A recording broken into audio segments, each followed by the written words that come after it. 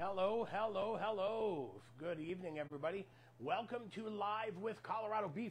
We are hanging out here in our studio kitchen tonight, getting ready to talk about all things burgers. That's right, National Burger Day is coming up, and we want to make sure we have got some amazing recipes for you to enjoy and go through. Let me double check here. I'm doing double duty tonight. We're trying something a little bit different. So, there we go. Look at that. I can see questions and all that stuff rolling up on my iPad. So good to see everybody. But hey, welcome. It is Live with Colorado Beef. We're hanging out here Wednesday night. We are live in my kitchen. And I'll tell you what, very excited because we are talking all things burgers. National Burger Day is coming up this Friday, and we wanted to get you in the mood with some amazing burger recipes. So if you look at our description section today, we've got couple burger recipes for you from our friends at beefiswhatsfordinner.com. Our friends, they have, man, I'll tell you, they have some solid burger recipes to get you ready. I know smash burgers are one of the most important things out there these days. It seems like everybody is trying their hardest to make smash burgers, and that is what we are going to show you how to do tonight. Now, the cool thing about beef, if you are looking to get some Colorado beef for your fridge, freezer, or belly, you can head over and visit my friends at the Colorado Beef Council at cobeef.com. Right up top, there's a cooking tab. You can click on that. We have a local beef locator map. That is absolutely the best thing ever because you can find all of that amazing local beef right here in the great state of Colorado. Our ranchers and producers do a great job raising healthy, delicious, tasty beef, and you can make sure you keep that in your fridge. Hello to Donna, good to see you. I'm doing double duty tonight, so I'm doing camera duty and I'm doing iPad duty, but I can see all of your questions and comments, so don't hesitate to let me know what's on your mind and what you are in the mood to cook. Like I said, National Burger Day is coming up Friday, and we are getting you ready to go by having a little burger night tonight. Now, when you buy local beef, and this is something I learned years ago, we always think you get to pick the steaks and the best things in the beef and you don't get anything else, right? Sometimes it's you want steaks and roasts and you don't realize you're also going to get some cubes and some diced, and you're also going to get ground beef. Now, when we bought our first quarter animal, I was pretty amazed at how much ground beef I got. And at first glance, I thought, it's a lot of ground beef. What am I going to do with this, all this ground beef? Think of all of the things you use ground beef for. We're going to use it in chili, in meatballs, in burgers, in smash burgers, in taco meat, in soups, in shepherd's pie if you're doing the beef version. There are a lot of different uses for ground beef. That is great because when you buy an animal, whether you're buying a quarter, half, or a whole animal, you're going to get some ground beef. So you're going to have that opportunity to use that ground beef up. We also know that ground beef is popular. We know that smash burgers are popular, and also griddle cooking has become probably one of the single most popular ways of cooking out there. It seems we sell a lot more griddles at Ace Hardware. I am seeing a lot more people buying griddles because think about it. This griddle's not just for smash burgers. I can do smash burgers, but I can do breakfast, I can do lunch, I can do dinner, making that griddle or that flat top, if you will, something that is very, very useful and not just a one item or one trick pony, if you will. So I have some local beef here that I got from my friends at Colorado Beef Council, one of our local producers. Yes, Donna brings up a good thing, too. She said goulash, lasagna, taco, soups, all of that. So she is correct. When you get burgers, ground beef, you can use it literally for everything. So I asked my friends at Colorado Beef Council to grab me some local ground beef. I've got some local ground beef here. Now, when you buy ground beef from one of our local producers, keep in mind you're probably more than likely going to get 80-20 ground beef. That's going to be 80% meat, 20% fat. Do not worry about that. That 20% fat, by the time we are done cooking, usually results in a 90-10, right? So 90% beef, 10% fat, because we have what's called wash. So some of that beef is going to wash out when we are cooking as well. Hey, it looks like we have TJ from North Carolina here as well tonight.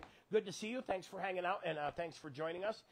again, when you buy beef, you're going to be getting probably around that 80-20. Don't sweat it. As you cook, you're going to wash off a little bit of that fat, right? You're going to reduce it usually by about 10%. That's kind of what we lose here in the drippings, etc. So when you get your beef, you will be able to see that this ground beef right here is very, it's separated, if you will, right? Came out of the grinder in long strands, and it is separated, if you will, here. We need to get that back together. One of the things we need to do is kind of work this a little bit so that we're reincorporating the fat into the meat, or emulsifying it, if you will, right? We're just trying to get everything back together to make sure we are in a really good place. There we go. Let's get all that going. There we go. Hello, Mr. and Mrs. Moyer. Good to see you. Hello, Gia. Nice to see you as well. Looks like we've got all these comments rolling in, right? So make sure we get everybody set here. There we go. Double check where we're at. Looks like we're in a good place. All right. I like it. Back over that way here real quick. Cool. So, like I said, first thing first, here's what I'm going to do. I have my griddle set up over here. I am preheating this. I've got this going on medium-high heat. I don't want to get too much fat in the air, whether I'm cooking indoors or outdoors. I don't want to get fat on my patio, my counter, my kitchen floor, etc. But I have the griddle preheated. We're cooking about medium-high. I went ahead and cut myself some parchment paper squares. These are going to come in handy here in just a minute. I'm going to show you why that's going to help us smash burgers and release them a little bit better. Right here. I have a beautiful handy-dandy spatula that's going to help us flip our burgers, keep everything from sticking. Let's see. Is it possible to overwork ground beef? Yes. Yes, yes, yes, it is, and we're going to talk about that. So, as you can see here, we've got our ground beef on the table, and as they ground it, it came out in strands. Now, if I were to cook this and smash it as is, it would be weird. It would be crumbly, and it would be a little bit, texture-wise, a little bit different, right? What I'm going to do is I'm going to quickly just kind of do some math here. I'm going to divide that into 4, right? Hopefully they're all equal, depending on how successful I was in the math department. But we're going to go ahead and divide those into 4. We're making small burgers today. Now, very carefully, what I'm going to do is, as you can see, I'm just kind of kneading this back together.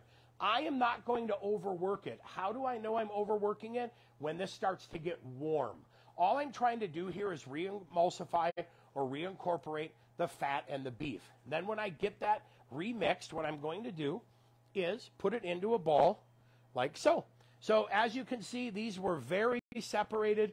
We worked it back together. Now we're in a pretty good place. So we'll just keep working it. Make sure we don't overwork it. We don't want to warm it up. We just want to get everything reincorporated a little bit. And I'm just kind of going back, squishing it back and forth. Once I see a little bit of fat on my glove, I know that it's warmed up a tiny bit and releasing a little bit of fat. So what I'll do then is go ahead and mix it back into the burger ball. Now, as we said earlier when we started, it is National Burger Day coming up on Friday. So in our description section, I've got a really cool link that'll bring you over to beefitswhatsfordinner.com. Our friends over there have a really cool page dedicated to all things burgers. So click that link in the description section. That'll bring you over to beefitswhatsfordinner.com, and you will be able to grab a plethora, right? That's a good word, a plethora of burger recipes. And I'll tell you, when you think about it, yes, I'm going to make a smash burger, but what if you made a mac and cheese burger, right? Make a beautiful smash burger with a layer of mac and cheese on it. Maybe you do a smash burger with some pulled pork. I know what you're thinking. There are a lot of fun things you can add. You can add bacon to smash burgers. You can add eggs to your smash burgers as well. Burgers, I look at a burger as a palette. Take that palette and add to it all of the wonderful things you want on there for your toppings. And then don't forget to leave room, lettuce, tomato, onion, pickle. Now, here's my question. Let me know in the description section down there, the comment section, what pickles do you like on your burgers? Do you like sweet pickles? Do you like dill pickles? I'm always curious to see what everybody likes. I know what I like. I will tell you right now, I prefer sweet pickles. I love some bread and butter pickles. I like the bread and butter planks. But tell me in the description section. Let me know what you like. And we'll get all that stuff rocking and rolling here. Let me see what we've got for comments rolling in here real quick. Looks like bread and butter. Dennis, I love that answer. Bread and butter is definitely one of my favorites. Let's see what else we got going in. Donna says bacon, mushrooms, Swiss cheese, and dill pickles. I mean, how do you say no to that? That is not a bad thing at all. Man, I love it. I love it. I love it. We've got more bread and butter. Gia says bread and butter as well. Penny Moyer says bread and butter. I love it. There's something about the acid in the tomato that I love, but also that sweetness as well. Now, did you notice one thing I didn't do to my burgers? That ground beef, I left it as is. I didn't season it yet. One of the biggest reasons I wait to season when I smash is this. If I take this ground beef and I season it, I think I have a pretty good idea of how much ground beef is in there, but maybe I'm not quite sure. So then I smash it, and all of a sudden I think to myself, you know what? I'm going to add more seasoning to it. And then before you know it, I have seasoning in it. I have seasoning on it. Then I have salt in my bacon. I have salt in my cheese. And all of a sudden, salt plus salt plus salt adds up, and we have quite a bit of salt. So I leave this for the very end when I smash it, because then I can actually see how much I sprinkled across the top. When I flip it, I get to see how much is on that side of it as well. So we go ahead and tuck this back in the fridge, get that ready for later. Now, I am going to stir up more controversy tonight after talking about pickles, because we're talking American cheese. Listen, I'm just making a beautiful smash burger tonight. All I want on my beautiful smash burger is some cheese, and I want cheese that melts really fast. So we're going with a little bit of American. But I see Havarti is good, Gouda is good. Donna said Swiss. I don't disagree with that at all. I love some Swiss cheese. All right, we're going to take a little bit of an onion here. I'm going to peel this guy real good. I have a sweet onion. This is a Vidalia onion. I like these Vidalia onions. They have a good flavor. They're nice and rich and deep in their flavor, so we'll go with a little Vidalia. Dennis says American cheese rocks. I mean, it really does. Like, if you think about it, it's not a bad thing at all. All right, now I'm going to put a little onion on my burger, but I don't want onion to be the only flavor. So what I'm going to do is cut these guys a little bit thin because I want that onion to almost melt, right? So it becomes an ingredient, not the only flavor that I have in that smash burger. All right. Let's go ahead and grab another pair of gloves here. Havarti with dill. Yeah, dill Havarti is really good. Havarti is super creamy. It's a good cheese on burgers. Great cheese on sandwiches as well. Patty melts. Listen, patty melts with a little dill Havarti. Not bad at all. All right, let's see what we've got going in here. Let me roll into comments and see if we're missing anything here. Let's see. Grab the comment section there. And of course, because I put gloves on now, we're going to be difficult, right? That's all good. All right, let's tap that guy and let's see what we've got for comments in here. All right. Yeah, we're pretty good, right? We've got everybody handled so far, so I think we're good. All right, very cool. All right, so comments are rolling in. If you have more comments, please do not hesitate to let me know. We'll get all those comments answered for you here and make sure we've got everything correct and ready to rock and roll. I'm going to go ahead and turn that volume down. Make sure we get that. All right, here we go. We're good. All right, so I've got my griddle preheated. I've got my onions ready. Buns. Let's talk buns. Brioche buns. I love brioche buns because there's a little bit of egg in them, a little bit soft, and they crisp up really, really nice, and they take a really good toast as well. So I went with some brioche buns, nothing too out of control big, but I've got my onions, my burger patties, my brioche buns, and then I have my American cheese, which we will get open. One of the things I like to do is make sure all of my prep work is done before I start smashing, because we need to get in there when we're smashing and get cheese. So, excuse me, I want to make sure it is ready for me. Set this here in the fridge. I want to make sure that cheese is ready to go when I need it, so I have everything kind of ready as I need it, or in front of me. All right, first things first. I'm going to take that burger patty. I'm going to set that patty down and push it just a tiny bit, and then I'm going to leave it. I'm going to set my next patty down, push it just a little bit, and leave it, and then I'm going to set my third patty in there, push it, and leave it just a little bit. What I'm trying to do is get that burger patty set onto the griddle surface, and then I'm going to leave it so it has a chance for the fat to melt out, and that fat's going to help cook that part and get a nice little crust forming. And then after about 30 to 45 seconds, when I see that fat bubbling around the edges of the bottom here, then I will get ready to smash it. Now, here's a trick for you, a trick I learned. If I'm using a spatula to smash my burger, if I don't want my spatula to stick, two different options I have. Option number one, I can use parchment paper. I put the parchment between the spatula and the burger, doesn't stick, releases easy. I also heard from someone that if you heat the spatula up and the spatula is a little bit warm, it'll melt that fat so that it doesn't stick to the burger. I like that idea as well. So what we'll do today is we're going to go ahead and put a little parchment on there. Then what I do is use my spatula and I will push down. What I like to do is push and hold. What I'm trying to do is push that burger down just a little bit, and then I want to hold it so that the burger sticks. Otherwise, if you don't, that burger will kind of spring back at you. Spring is a word. It'll spring back at you, and then you'll have a smaller burger. So I'm going to go ahead and press and hold and let that burger set. Like so. All right, and it looks like we got to move this guy a little bit out of our way here. And actually, you know what we're going to do is we're going to move that guy. We're going to focus on those two here because I want to get onions on there as well. So I'm going to take a little bit of that burger fat, right, and put my onions on there. And now that I have this set, I'm going to go ahead and season it. And the beauty is I can see exactly how much seasoning is on there. I'm going to season my onions as well. And then we're going to let that burger do its thing. We have this griddle preheated. We turned it up to high now. We got it preheated over medium-high. Right before I smash these guys, I turn it up to high. That way it recovers and it holds its temperature a little bit faster, a little bit better, I should say. We'll be in a good spot. I'm going to set these guys to the side. I'll be coming back here after we're done today and making more burgers. All right, now, while we've got this grill going, let's go ahead and toast our buns off, right? We like toasted. I assume if I ask you for your preference, right? Toasted, everyone prefers toasted versus untoasted, right? Is that what I'm learning? Is that what I'm seeing? Let me know as well. And I think we're good. We asked the pickle question. That seems to be the most important question of the day sometimes, is what pickles you like. All right, now, I'm going to go ahead. I see there's two different ways to have my spatula. I have it upside down, and I have it this way. I'm actually going to go upside down because what I want to do first is get that burger to release, and we'll go ahead and flip it, and right there, we have the beautiful start of our smash burgers. And you can see we've got some nice color going on those burgers.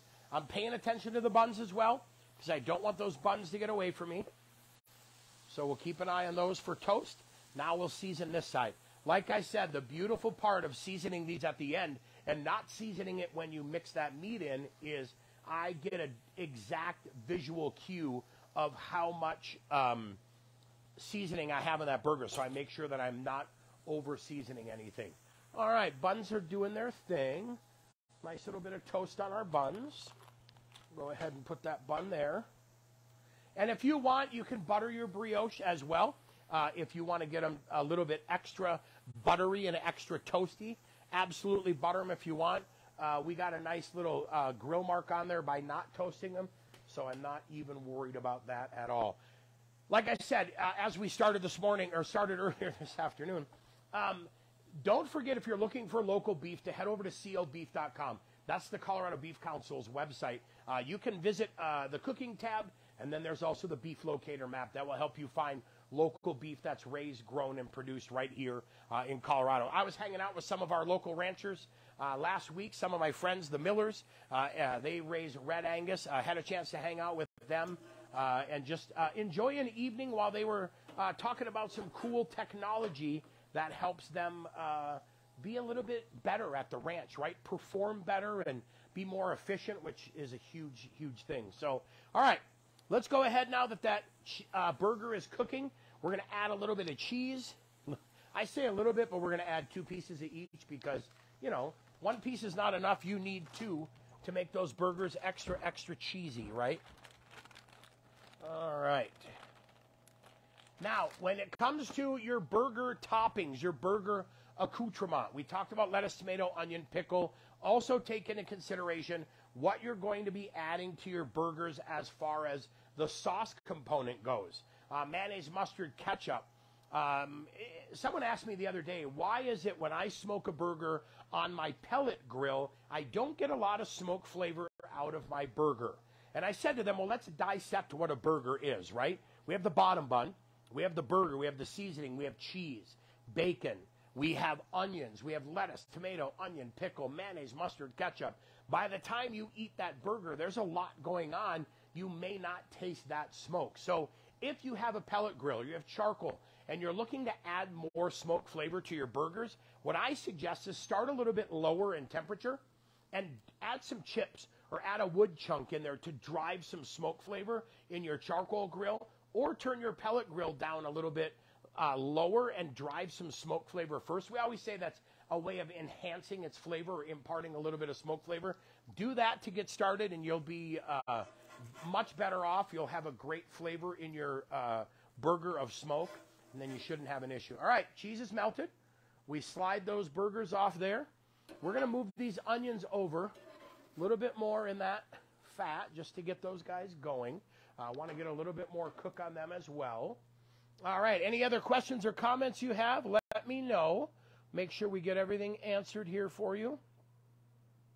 See what we got. I think we're still hanging out around the same, right? We're doing good. Perfect, perfect, perfect. So, yeah, keep in mind when you make burgers, a lot affects the total flavor. I like burgers, right? I absolutely love them because I love the flavor of beef. So I try to add just a little bit of toppings and a little bit of things that really bring out some of that good, rich iron and mineral and beef flavor. I love mayonnaise. You could also use mayonnaise as a spread on your bun before you toast it. Mayonnaise works as a great fat when it comes to toasting as well. But again, you know, I don't go too heavy. A lot of times I may just do a little bit of mayonnaise and a little bit of ketchup on a burger, just leave it at that. So I have a little bit less going on maybe, so I have a little bit better flavor. All right, look at that. We have that onion toasting off as well. But pretty easy, right? Like we said earlier, there are so many uses for ground beef.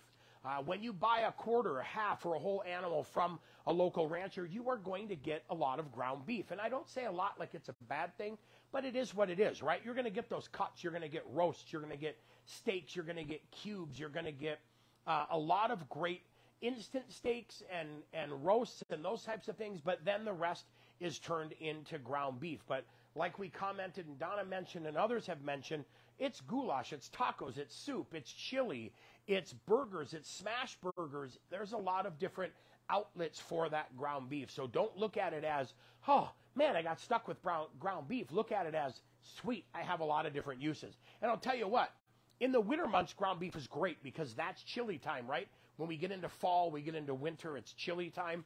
And you will definitely be set with a lot of ground beef to have some chili fun at your house.